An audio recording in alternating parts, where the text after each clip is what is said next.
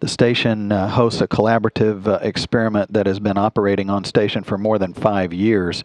And while the French Space Agency is the lead for this experiment, it involves American investigators and scientists from many other countries. DECLIC continues to send back data allowing us to learn how various materials change from solid to liquid to gas and then back again on the molecular level. The microgravity environment in space allows investigators to study fluid processes that are difficult and sometimes impossible to observe here on Earth.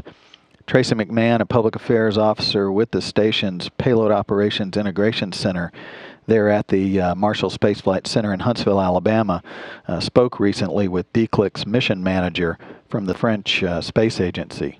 The name of the experiment is DECLIC. It stands for Device for the Study of Critical Liquids and Crystallization. DECLIC is a facility dedicated to the study of transparent media. It's a kind of furnace in which one can put the media he wants to study. For example, we have studies on supercritical fluids or solidification of transparent media. It is on board the space station since 2009 and working since then. A typical simple material that is being studied on board DECLIC is the water. And we are studying water as a critical fluid because when you heat water at a very high temperature, which is close to 400 degrees C, it becomes supercritical, which is a kind of mix between the fluid and gas state. It's a kind of gas that weighs like a fluid.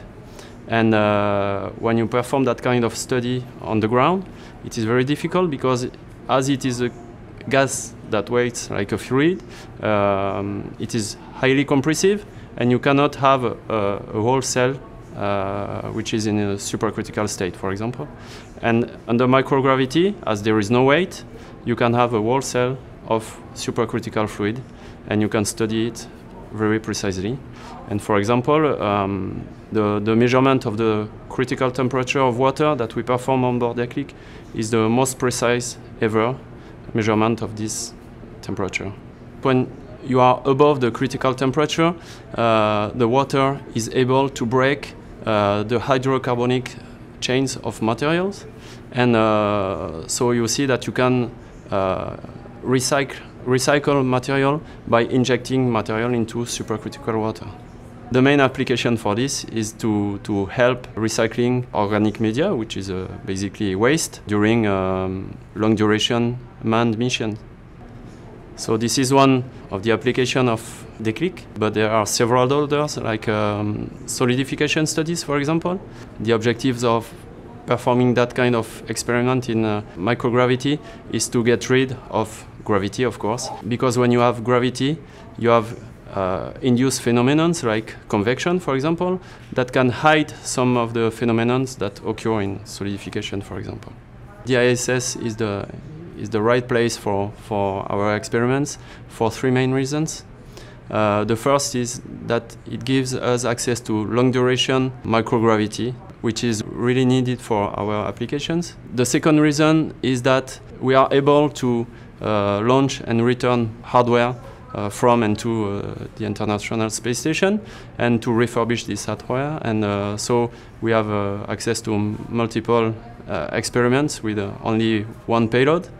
And the third reason is that on board the ISS we can store several experiments, several inserts that are exchanged inside DECLIC. For the time being, we have 3 inserts that have been developed with DECLIC. For each insert, we have a team of scientists, and in each team, we have both American and French scientists. So, for example, for the high-temperature insert dedicated to the supercritical water studies, we have scientists from Glenn Research Center in Cleveland, Ohio, and when the French scientists are located in Bordeaux, in France. We have developed some tools that give the scientists the opportunity to follow in real time the experiments from their labs.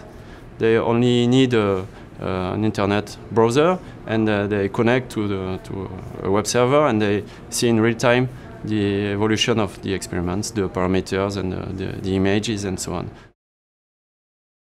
More information on DECLIC can be found on the French Space Agency website at CNES.fr and search for DECLIC, DECLIC.